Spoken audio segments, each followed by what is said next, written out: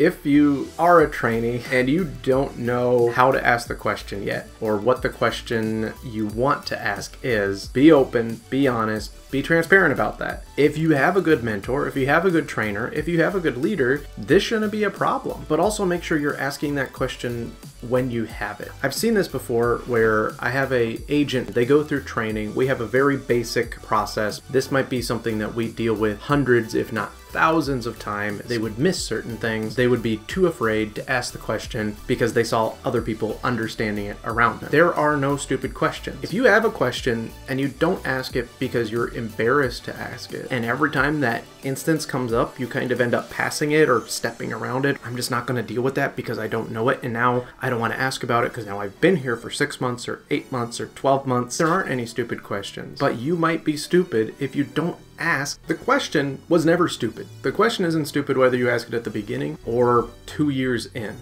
The question's still not stupid. I have watched many employees get to that, even sometimes a couple years in, poured time and effort into you and all your coworkers at the exact same time, and I encourage you to ask questions, and you didn't ask the question. Make sure you're asking those questions. And if people aren't receptive to questions and you're getting pushback from people who have been there a long time, let your manager know, because that's not acceptable for people who should be training or mentoring to not be able to answer your question.